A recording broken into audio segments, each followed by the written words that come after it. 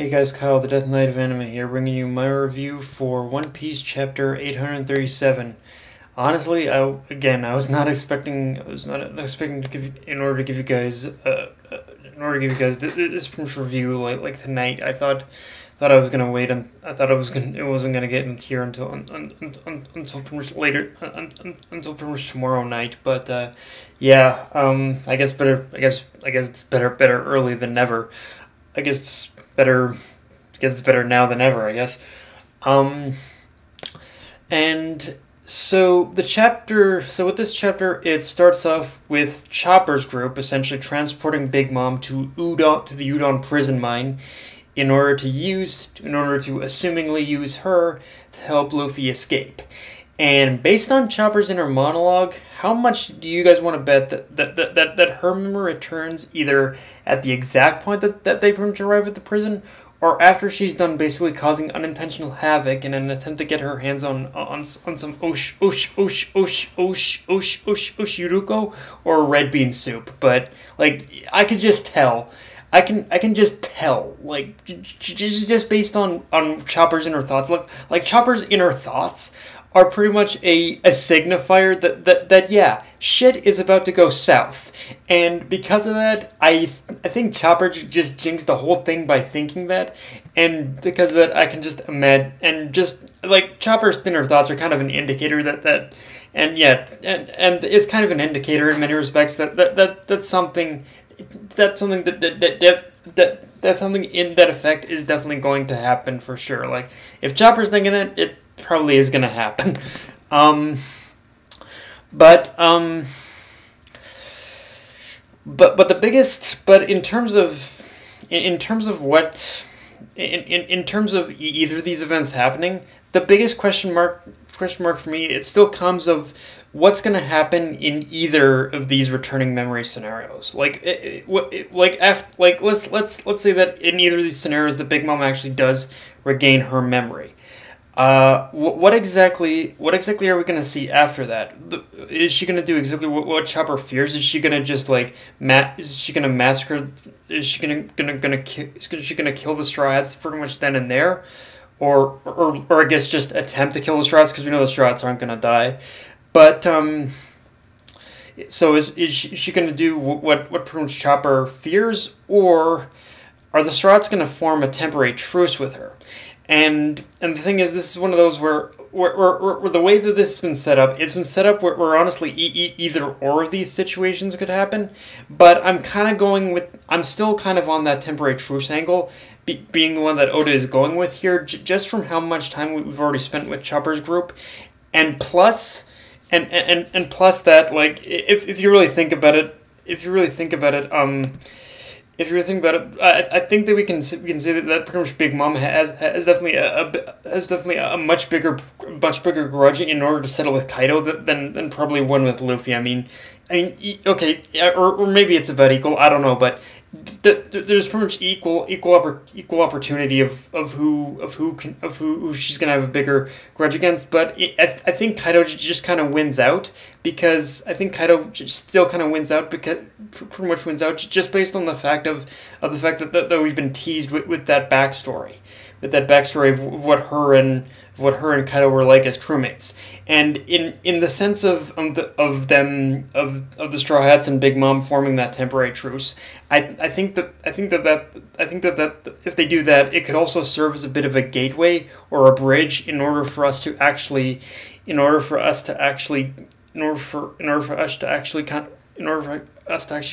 of get into that path of finding out exactly what Big Mom and Kaido's backstory actually is, and what their life was like when as crewmates. So yeah, so it would be a nice way to bridge into that shared backstory almost. After that, we cut back to the little prison tournament after Luffy used a hockey blast. That was similar to the one that basically Rayleigh used as a demonstration at the beginning of his training. So already that's giving us a sign that Luffy is getting stronger from this, but he hasn't perfected this specific technique yet.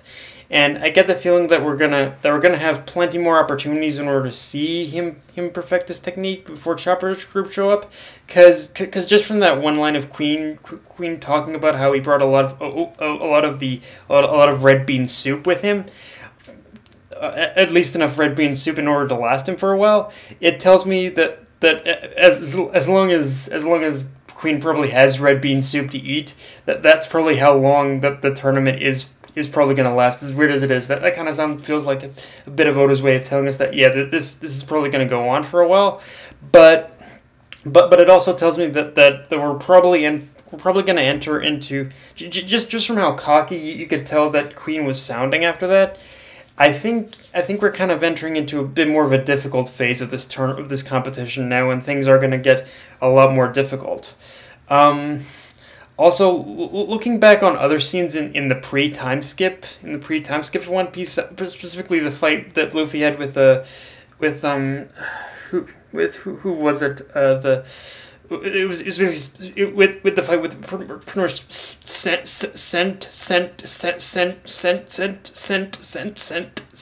Centauro, and the scene of Rayleigh basically showing that same hockey blast technique.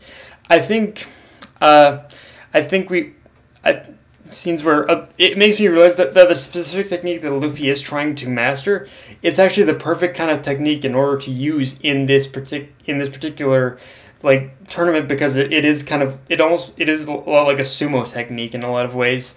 But of course, one of the main big things about the chapter happened when we get to see Zoro's continued attempts to get Shusui back.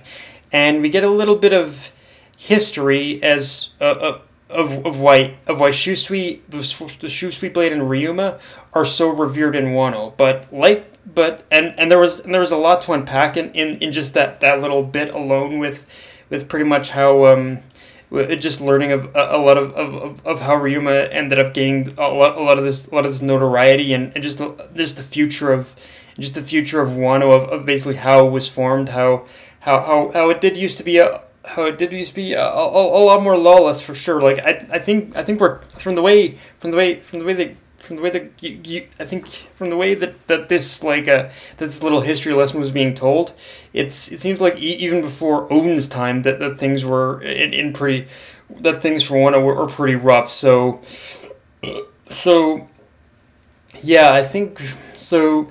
Yeah, it was nice to get a lot of that backstory, but the one thing that really kind of stuck out to me about getting all this knowledge is that when Zoro is fighting the warrior monk, his name is pretty much Kyukimaru. Yeah, when he's fighting him, There's a line that Yukimaru drops about how pretty much Shusui became a black blade. So that's already kind of alluding to the fact that any sword created isn't necessarily born a black blade. That there's like an actual process to that where it becomes a black blade. So because of that. I think whatever it is that we end up learning about this whole process of how a sword becomes a black blade, I think that this is also going to provide us with basically a little bit of background into how pretty much Mihawk's sword ended up becoming a black blade too. Like I don't know if it's the specifics. If he did it the specific way, but yeah, I think we are definitely going to learn how black blades are created, at least from this setup for sure. And yeah, I'm curious because it seems to be alluding to the fact that with the creation of a black blade, it seems to be alluding to definitely the fact of a number of how long a person has done battle or something like that. That seems to be one of the kickers for sure. But yeah, I'm curious of what that means. But in terms of Zoro's fight itself, with now in terms of the fight itself between Zoro and basically Gyukimaru, it basically got interrupted in this chapter, but in a way, I see this as a good thing because it's obvious that Zoro, he wasn't getting anywhere in convincing that pretty much convincing Gyukimaru of just giving him Shusui. So it was kind of good that criminal kind of interrupted, and just from that thoughtful look we basically see on Gyukimaru's face as Zoro saves the woman and child from that criminal, tells me that the Gyukimaru after this is gonna warm up to Zoro, a lot more. But in terms of Zoro getting Shusui back, I think that's still gonna be a challenge on its own, because I think after this little display, I think that Yukimaru and Zoro are gonna stop fighting after this, possibly. But I think what's gonna happen is that Yukimaru has now enough respect for Zoro after this in order to put him through I think some kind of trial in order to gain pretty much Shusui. Like he's gonna give Zoro the opportunity in order to get Shusui back. So yeah, I think that's kind of how it might play out somehow. But yeah, guys, that's kind of all I got for this review. If you enjoyed the video, like, comment, subscribe, follow me on Twitter, Facebook, and Crunchyroll. And yeah, just overall, this was an awesome Zoro chapter. But yeah, guys, Death Knight of Anime, signing off. Later, guys.